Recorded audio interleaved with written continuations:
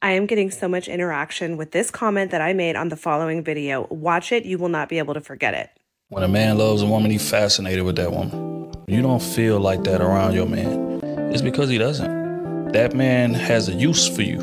You are a utility to him. And every woman knows when her man is not fascinated with her.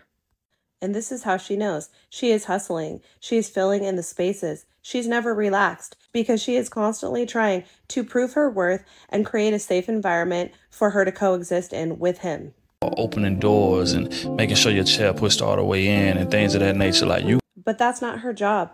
It's his job to make it a safe container in the relationship. Not only keeping her physically safe, but keeping her emotionally safe. But that requires him to look at his shadow. That requires him to do emotional work, which for the vast majority of men, it's too much of an ask. They will not do it. And so they are using you. And that is so sad to come to terms with. But unless they are doing their work to create a safe emotional space for you in the relationship, that is exactly what it is. This is what it looks like in a relationship when the man is not making it an emotionally safe place for her. There's no consistency, there's no anything, and she's there trying to prove her worth.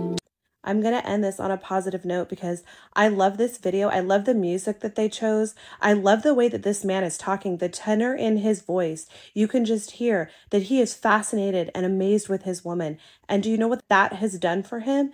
It has softened him.